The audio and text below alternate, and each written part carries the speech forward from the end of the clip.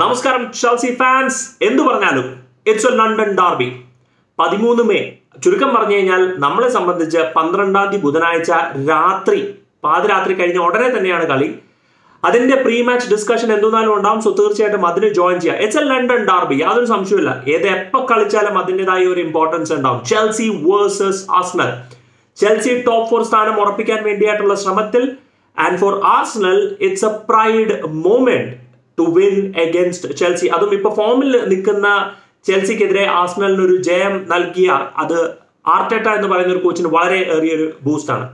However, നമ്മളിപ്പോൾ ആർസണലിനെ കുറിച്ചല്ല discuss ചെയ്യുന്നത്. We will discuss about Chelsea and Thomas Tuchel has a very interesting headache. ഞാൻ ഒരുപാട് നാളുകൾക്ക് ശേഷം എൻ്റെ ഡെസ്കിന്റെ മേളിലൊക്കെ ഇരുന്ന് അങ്ങനെ പതുക്കെ ലാപ്ടോപ്പ് ഒക്കെ നോക്കി ചെയ്യുന്ന ഒരു സാഹചര്യം.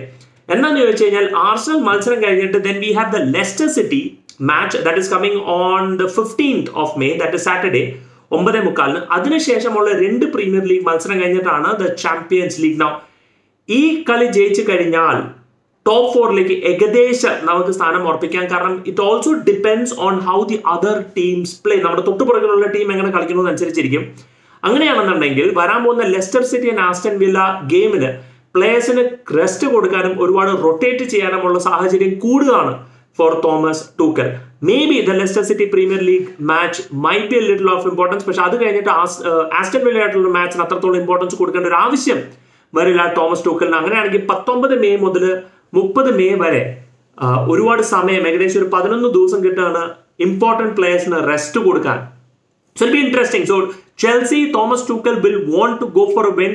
ടോപ്പ് 4 സ്ഥാനം ഉറപ്പിച്ചു കഴിഞ്ഞാൽ അത്രത്തോളം confidence പുലർത്തുകയാണ്. And before the FA cup final നമ്മളൊരു ജയത്തോടെ മുന്നോട്ട് പോകുന്നത് വളരെ കോൺഫിഡൻസ് പുലർത്തുന്ന ഒരു കാര്യം തന്നെയാണ് ചെൽസിനെ സംബന്ധിച്ച് ഉള്ളത്.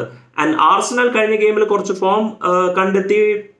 നിക്കോളസ് പെപ്പയുടെയും വില്യന്റെയും രണ്ട് മനോഹരമായ ഷോട്ട്സിലൂടെ അവർ കളി ജയിച്ച ഒരു അവസ്ഥയാണ്. So the question is how will Chelsea line up against Arsenal. Now Chelsea lineup predict ചെയ്യാന്ന് പറഞ്ഞാൽ ഭയങ്കര ഒരു കൺഫ്യൂസിങ് കാര്യം തന്നെയാണ്. ഐ തിങ്ക് ആൻഡ് കാരണം Leicester city final is also gonna come up.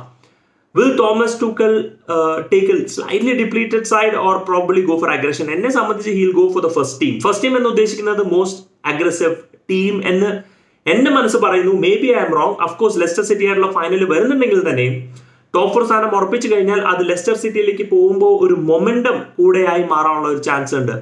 സിയക് പുളിസിക്കിന് ഒരു നല്ല ഓപ്പർച്യൂണിറ്റി കിട്ടി കഴിഞ്ഞ കളിയിൽ and definitely they played really well. So വരാൻ പോകുന്ന കളികളിൽ ആരായിരിക്കും ലൈനപ്പ് സ്റ്റാർട്ട് ചെയ്യുക എന്നുള്ളത് നമുക്കൊന്ന് ആലോചിച്ച് നോക്കാം. So the first thing is back 3 Edward Mendy back 3.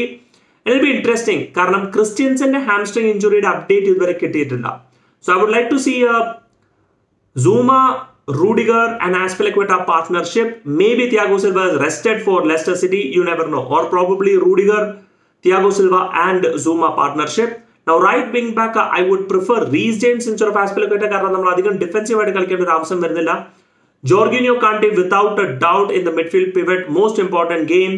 അപ്പുറത്തെ സൈഡിൽ Chilwell he had a good rest in the last game. So Chilwell definitely be available. രണ്ട് കളി അടുപ്പിച്ച് കളിക്കാനുള്ള ഒരു സാഹചര്യമുണ്ട്. അത് കഴിഞ്ഞിട്ട് വരാൻ പോകുന്ന പ്രീമിയർ ലീഗ് മത്സരം ലെസ്റ്റർ ആയിട്ട് വേണമെങ്കിൽ റെസ്റ്റ് എടുക്കാനും കൊടുക്കാനുള്ള ഒരു സാവകാശം ടൂക്കലിന് കിട്ടുന്നതാണ്. Front 3 of Mason mount, Kai Havertz. Now the big question, who will play along with Kai Havertz? I think it's going to be Pulisic. Now Pulisic is in red hot form. Unfortunately ഗോളുകൾ convert അധികം വന്നിട്ടില്ലെങ്കിൽ തന്നെ he definitely looks a lot on form. Pulisic and Mason Mount combination along with Kai Havertz കാണാനാണ് ഞാൻ ആഗ്രഹിക്കുന്നത് for this particular lineup. Now Tuchel's lineup is very tricky. നമുക്ക് ഒരിക്കലും ഒന്നും predict ചെയ്യാൻ പറ്റില്ല. At the end of the day ആരോ പറഞ്ഞ പോലെ we might even see Olivier Giroud or Tammy Abraham. But do let me know. And Olivier Giroud ഒരു opportunity ആയിരിക്കാം to face the former club. പക്ഷേ I think his season is done with Chelsea unfortunately. But whatever, do join us for the pre-match discussion as well as the post-match. Post match ഉണ്ടാവുമോ എന്നുള്ളത് കളിയുടെ ഗതി അനുസരിച്ചിട്ടൊക്കെ നമുക്ക് തീരുമാനിക്കാം അല്ലേ? പേടിക്കണ്ട, നമ്മൾ പ്രീ മാച്ച് സമയത്ത് നമ്മൾ കൂടുതൽ കാര്യങ്ങളും വിശേഷങ്ങളും പറയുന്നതാണ്. Until then, bye bye from Chelsea Mallu Fan.